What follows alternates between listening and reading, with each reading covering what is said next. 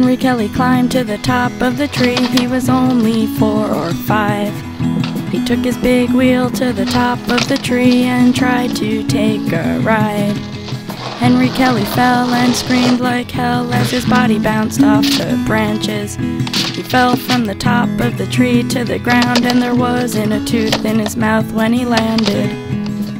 And the grown-up said, "Oh, Henry, Henry Kelly, don't you see you could have died?" But the kid said, "Henry Kelly, you're our hero. You can't tell if something's possible if you don't try." Henry Kelly waited for his big teeth to grow in, then he grew up and he is fine. And unless you've heard the story told, you might not even notice that he has a crooked smile. So all you kids with overprotective parents, now listen here to me. Go out and try stuff, get dirty, get hurt, don't be so scared of everything. And the grown-up said, "Oh, Henry, Henry Kelly, don't you see you could have died?" But the kid said, "Henry Kelly, you're our hero. You can't tell if something's possible if you don't try." Kids need to see that kids can be kids and maybe get hurt sometimes. They might break some bones or lose some teeth, but they hardly ever die.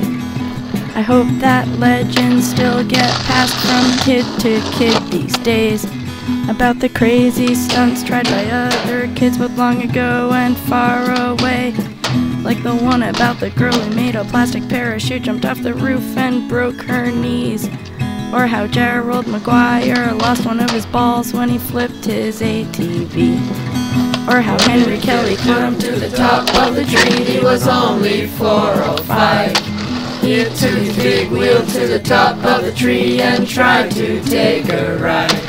He took his big wheel to the top of the tree and tried to take a ride.